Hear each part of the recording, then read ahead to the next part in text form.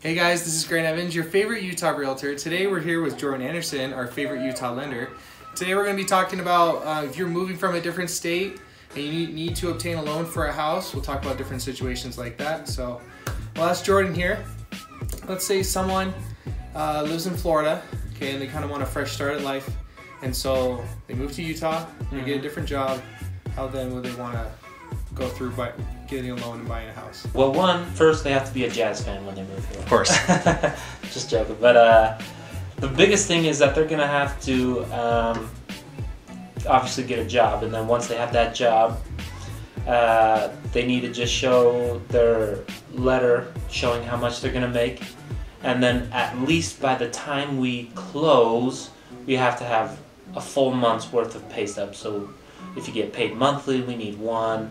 If you get paid every week, we need 4. If you get paid every other week, we need 2 of them.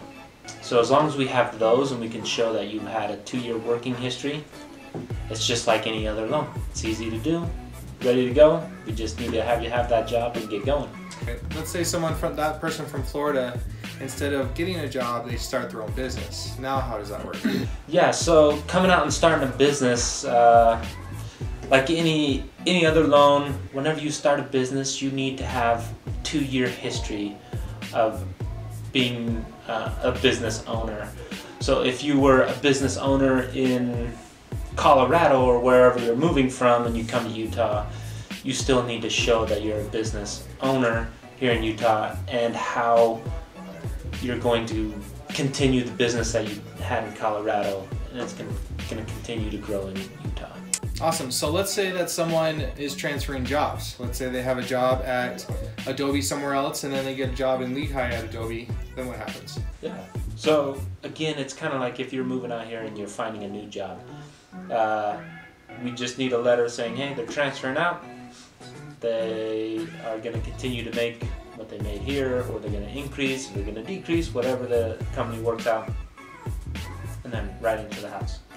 And on that case, you don't need a full 30 days of pay stubs here because you're doing the exact same job, the exact same company, just in a different location. So you don't need to wait until you get those pay stubs. You can get going immediately.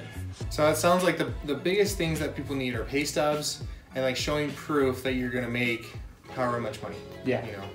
So we want you guys to be safe, like as lenders. We want our clients to be safe with knowing that they can afford a certain payment. And that's kind of why we ask all these things.